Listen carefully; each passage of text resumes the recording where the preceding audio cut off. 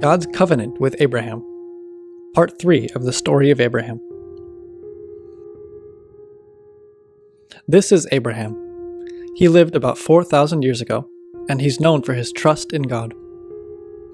Abraham lived for a while in the land called Canaan. He was old and did not have any children. One night, Abraham woke up because God called to him. He went out of his tent, and God spoke with him.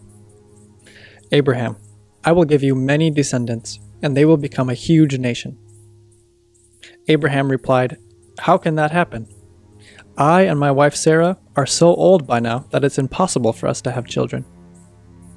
"Look to the sky," God replied. "Look at the stars. Can you count them? That is how many descendants you will have."